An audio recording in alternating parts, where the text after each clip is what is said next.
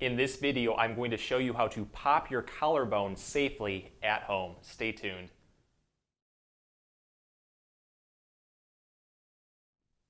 Hey everyone, Dr. Rowe here at SpineCare in St. Joseph, Michigan. So if you're dealing with like a lot of dull, achy pain right here at the breastplate or the sternum that kind of travels over, possibly even to the shoulder, you might have an issue with the clavicle or the collarbone. So what we're going to do is focus on a light pulling or traction motion into this joint right here that is going to help open it up, get it moving a lot more freely, and hopefully get you a lot of quick pain relief. You might actually start feeling better in as little as 30 seconds. So let's get started with it. The first things that we need to do are identify our contact points for the self-adjustment, self-mobilization, self-reset, whatever you want to call it.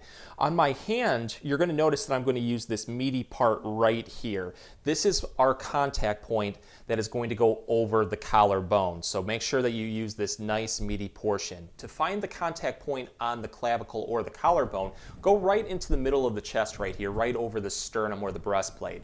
And I'm going to feel off to the side right here at the top. You should feel two large mounds. That is generally where the clavicle attaches to the sternum. So what I'm going to do is take that meaty portion of the hand and I'm going to place it right at the edge of that mound. My hand goes at a nice upward angle just like this, and make sure you don't jab yourself in the neck. You kind of want it just like this. So that is going to be our contact for this upcoming adjustment. So let's get started with that. So we're going to do this self-adjustment, self-mobilization technique lying flat on our back in a bed.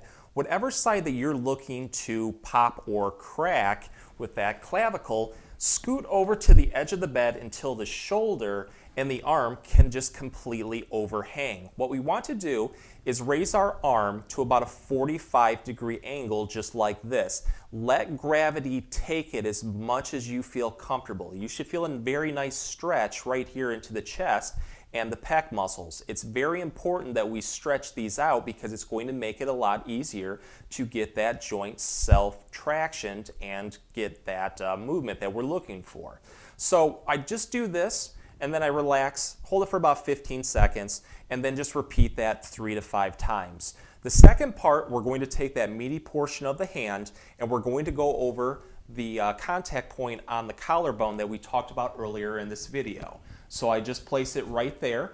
I'm going to take my arm out again at 45 degrees, let gravity take it, but the movement with this hand right here is I'm going to lift up and then over. So I'm pretty much driving it towards this shoulder, towards that arm that's at 45 degrees out. So let me show you what I mean by it. I have my contact point right here. Gravity is taking it. I'm going to lift up and then over towards that shoulder. And I tell you what, if that clavicle is locked up, you might get a sudden pop or crack. Completely normal. What that is just tiny gas bubbles releasing from the joint and making that knuckle crack sound. If you don't get the crack, don't worry about it. Instead, what you want to do is hold this position right here for about 5 to 10 seconds, relax, and then repeat that 3 to 5 times as a very good traction stretch into the breastplate and into that collarbone.